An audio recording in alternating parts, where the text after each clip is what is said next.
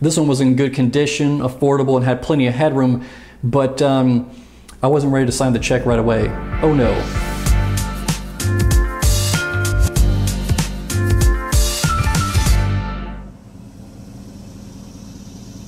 The truth is, I didn't like the Jeep the first time I saw it. I was originally in the market for a Land Rover or Hummer. The Land Rover was at the top of my budget, and I found the one I wanted online, called the seller, and even got as far as to schedule a trip to Georgia for a test drive, but I ended up canceling that a few days before.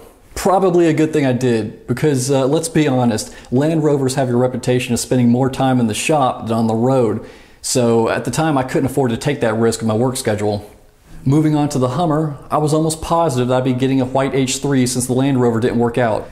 And that's one reason the Hummer was calling me. I liked the clean military look, and it would be easy to customize since there were a ton of options available. I did get to test drive an H3 and must admit I left the dealership feeling disappointed. It was not a smooth ride at all. And from what I remember, the vehicle sat higher off the ground, which was good, but on the inside the ceiling height seemed low. And it just looked weird from the driver's seat and felt overall awkward. So that was strike two. Later on, I started looking at Jeeps and noticed the Commander, which does look like the offspring of a Land Rover and Hummer. This one was in good condition, affordable, and had plenty of headroom. But I wasn't ready to sign the check right away. Oh no. I'd already been researching Commanders and knew since this one was produced in November of '05, certain features would not be an option for me. The number one feature was lacking projector headlights, but more on that in a minute.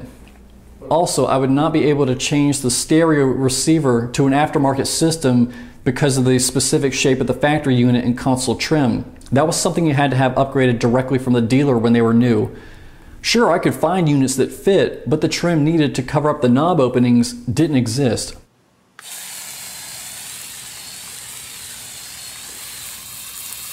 It was actually my mom that convinced me to take it for a test drive and make an offer, because clearly I didn't know what I wanted. Ultimately, that was the better fit for me and my personality than the other brands, and it still is today.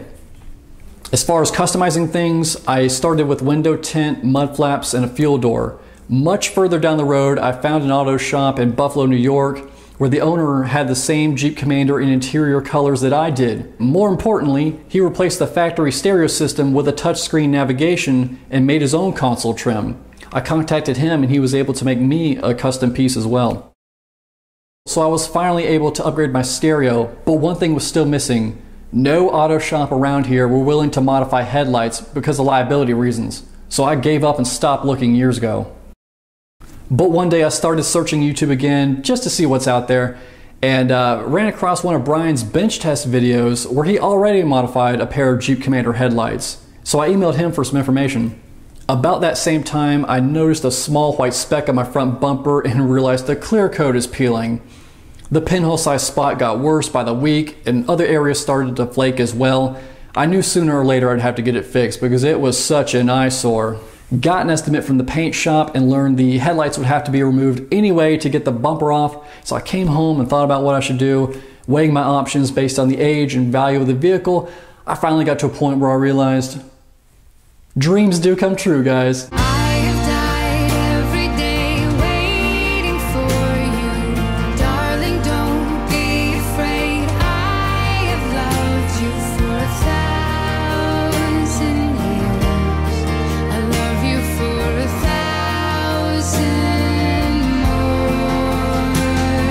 Okay, that's enough. You get the idea.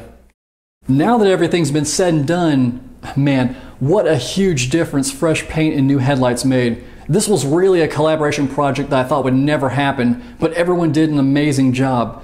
The Jeep does not look its age.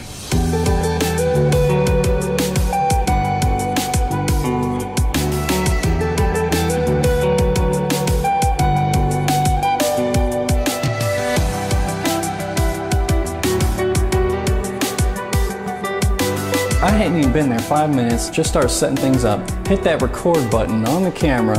I can hear some guy sneaking up behind me on a bike. I'm like, I don't know where these people are coming from. We're out in the middle of nowhere.